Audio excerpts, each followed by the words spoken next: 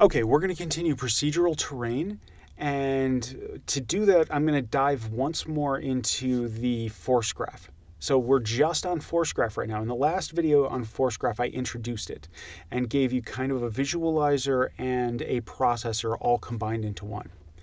Now I've split this out. This means that we can now take this force graph code and easily import it into just about anything else, as this is a different project right now than the actual terrain tests. Okay, so let's dive into what some of these changes are at the visual level and then go into the code. All right, so, and again, the source code for this is all available on GitHub. The link is down below in the description. Okay, so to begin with, if I click this button, the checkbox, just like before, it processes and executes. Now, I'm going to say, let's set this to a 7,000 or 70,000, whatever. I execute this. I'm going to clear this out as well. You can see it's processing, and it's pretty comfortable. It's not moving, maybe a little bit. It's still, yeah, there's still tiny movements, but they're almost imperceptible because this is pretty comfortable. Now, it's still probably processing, so I'm going to click stop. Now, force graph ran 9,172 steps before a forced stop. With that in mind, I'm going to execute this again, but I want to click that sooner. I want to see where we got to. There, that seemed good. That seemed good.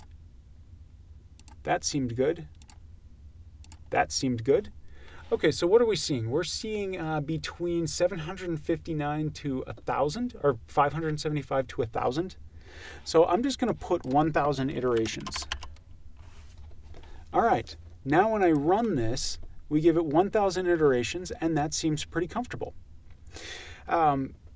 This is a debug tool right here to kind of say, what was that stop point? And when we click stop, what time was it? Now, it's a little bit uncomfortable. Honestly, a hotkey would probably work better here, just because of the fact that once I click this one, I have to take my eyes away from the map and then click the stop button.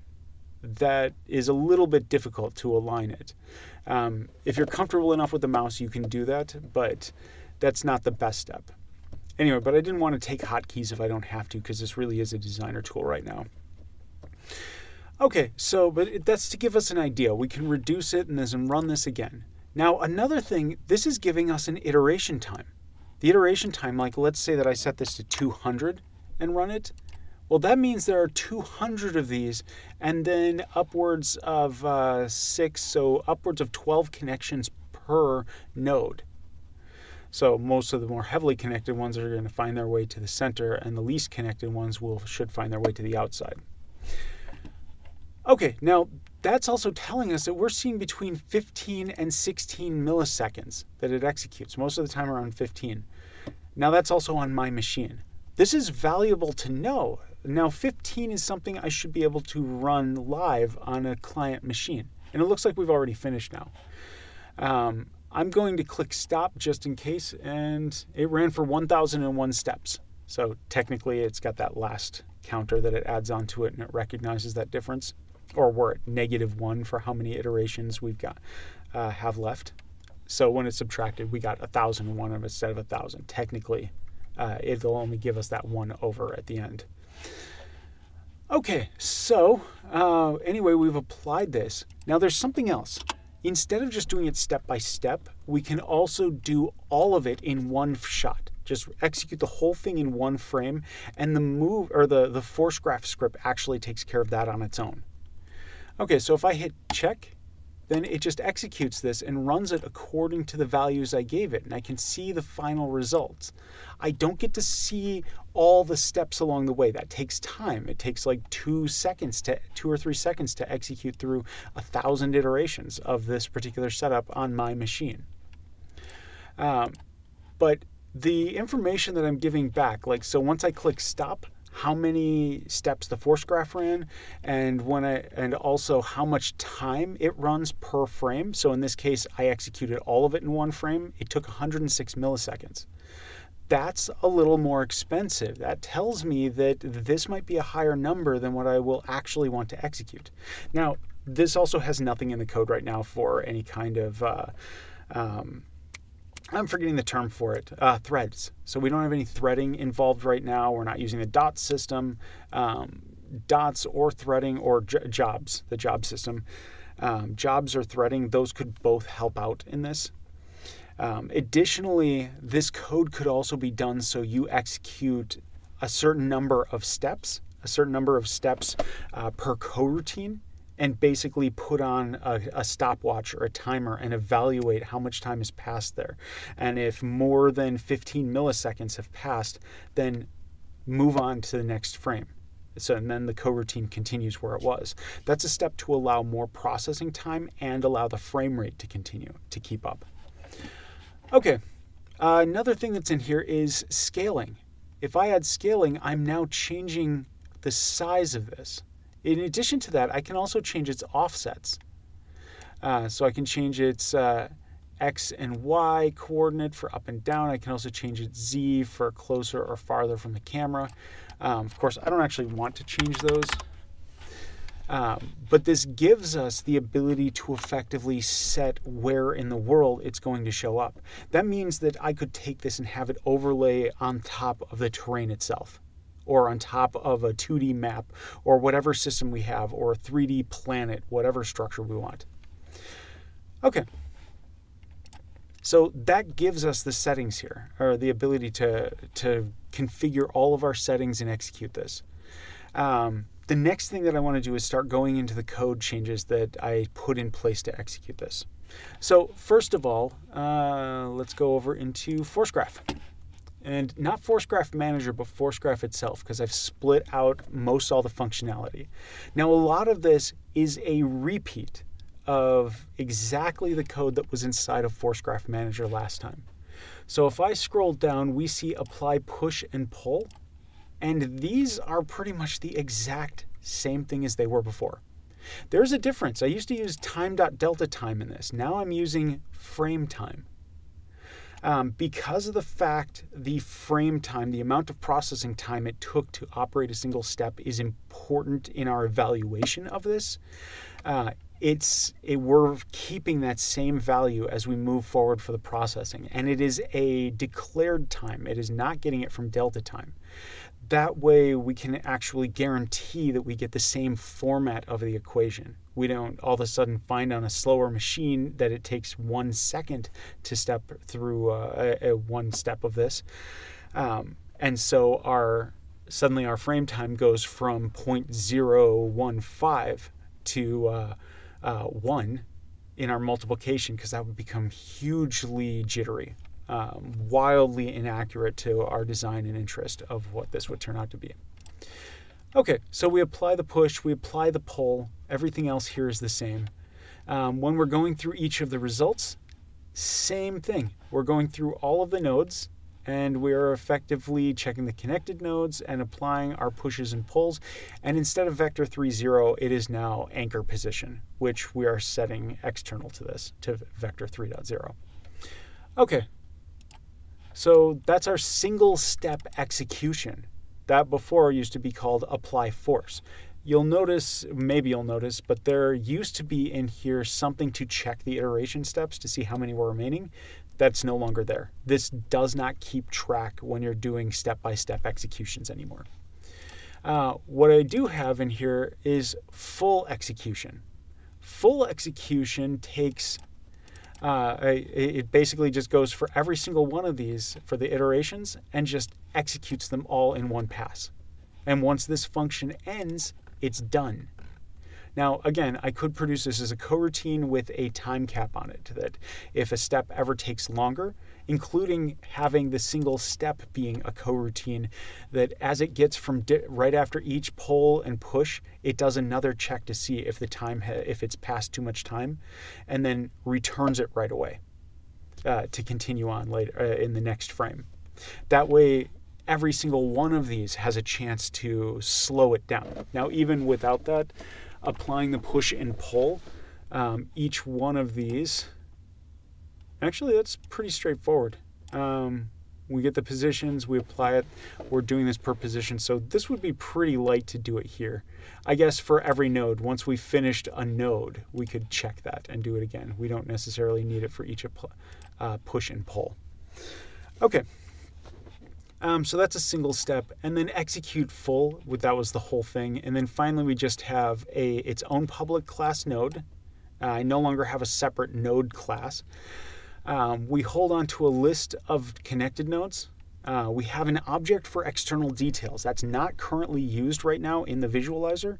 The key point to it is that when you pass in these items into here and you give them their initial connections and their whatever starting points they're going to have, that you can also apply that relates to this game object or to this potential thing, whatever information you want to give. That way, when it comes back out, you can just go to this external object, cast it back to the type it was, and you can get that this was a base marker. This is where an item goes. This is where whatever. You get your information back out. Okay, and then of course frame time. Right now I have it set to 1/60th of a second. So if we execute this, we could just skip time.delta time and we never have to actually pass it in. But I'm getting real numbers out of this, so I have the visualizer passing in the real delta time right now. Okay, so let's step through here, go back to Force Graph now, or the Force Graph Manager. This is maybe more accurate to call it Force Graph Visualizer. But let's dive into the code just a little bit further. So here we have visual configuration. These are all the items that change it manually or control it. Nothing particularly new there. Same thing for Force Graph. We've just put the variables into the places that they need. We no longer have a list of nodes in here. Instead, we have a reference to our Force Graph and still have our private iterations remaining. On validate, we are just taking any changes that we've made and we push them into the Force Graph script right away, so any continued processing on it gets those changes. We also have the stop, which is effectively stopping any iterations remaining. If it is a larger execution, that larger execution right now does not hand off processing. It's not a coroutine, it doesn't hand that information back. Okay. Oh, but a key call out on this is not a mono behavior. This is just a basic .NET class that just happens to know about Vector3. If you wanted to make this available for a non-Unity project, you could effectively just create a new Vector3 class yourself or struct yourself. Okay, Force Graph. So yeah, that's our Force Graph, our onValidate, how we stop. Instantiate nodes is basically the same. We just tell the Force Graph to clear out its list of nodes because that's all it needs. We add the new nodes, again, no game objects this time. And we just set the positions directly when we're creating them there. Next, we apply random nodes, and this is effectively the exact same code again. It's just not related to a game object directly. Okay, next we have onDraw gizmos, which is the exact same as before with one thing. Scaling and offset is applied here. So we apply the scaling and offset to this to see what those results are. There is a normalization factor that I intend to add to this that I'll get to in a later video, possibly the next one. Okay, but right now this doesn't include the normalization of the Force Graph data. Okay, but yeah, everything is drawing for those node positions or the anchor position, which right now is just offset, or Vector 3.0 if there is no offset. Then we do the update. So in the update, we're doing our check here to see, do we need to instantiate new items? Do we have any items remaining? If we have no items remaining, do nothing. Otherwise, we're putting in a stopwatch. So a stopwatch is just a standard .NET feature that you can use to get, it's part of, what was it, diagnostics? System.diagnostics. Okay, now system.diagnostics also has a debug class, so that can get confusing with calling things like debug log. And when I was calling debug log earlier, you may have noticed that I included Unity engine.debug.log because I have the system.diagnostics namespace in here. So it gets confused if I don't call it out.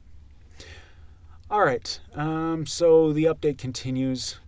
We have our duration, our stopwatch, and we effectively just start it. We run our executions, and then we stop it, and we have the iteration time, that debug field. So if it's marked as instant, it will just immediately set the remaining iterations to 0, because if we have if we instantiated the nodes, remember that sets the how many iterations are remaining there. It might actually be better just to set that here instead of inside of that function. Okay. Then so it's either going to do a full execution or it's going to do a single step execution. If it's a full execution, it sets the value to -1. If it's the single step execution, it subtracts 1. And that's really the only difference. That's the new code. That's it. The biggest value here is this force graph and the fact that it's fairly lightweight. This is about as lightweight as we can get. Now, we could be doing things instead of by doing distances or normalized, we could be doing magnitudes. Which, do I have distance in here? Yeah, so we're basically still doing normalization. We're doing some normalization. This is just for direction. We are not actually getting a normalized value for how much everything else moves. Okay, so that's our core changes. This class is now something that we can apply somewhere else very easily, which probably will be the next course or the next video if I don't do normalization first. Okay, I hope you'll find this useful and something that maybe you can just grab this code and start applying it and add it to your own project. Now, I did put this under the MIT license, so I believe attribution is one of the things on it, to at least include where you got the code from. But aside from that, you're free to just use this inside of your own projects as is, whatever. Okay. Good luck. Let me know if you have any questions and any ideas for some of the future videos on this and what I cover. Thanks.